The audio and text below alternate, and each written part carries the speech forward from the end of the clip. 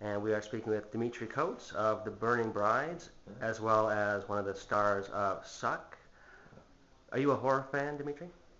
I am actually. Yeah, I'm. I really, I love like Dario Argento, and I generally just love anything that's pretty creepy.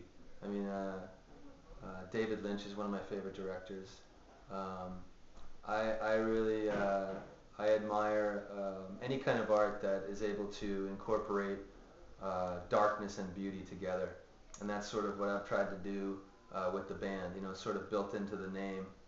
Um, we've played with everybody from Marilyn Manson to the White Stripes, and all my heroes could do whatever they wanted, whether it's Stanley Kubrick or the Beatles. You know, they could do Helter Skelter. They could also do When I'm 64. Favorite horror film?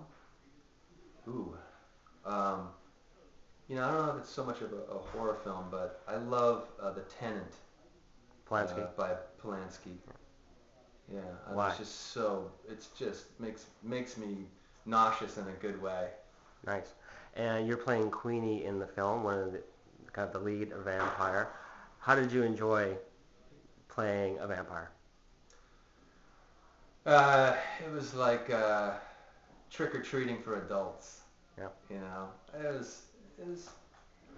I couldn't believe it. I mean, it was probably the most fun I've had, uh, aside from the great experiences of playing in a rock band that I've ever had in my life. Nice. How would you, in another life, would you prefer to come back as a rock star or a vampire?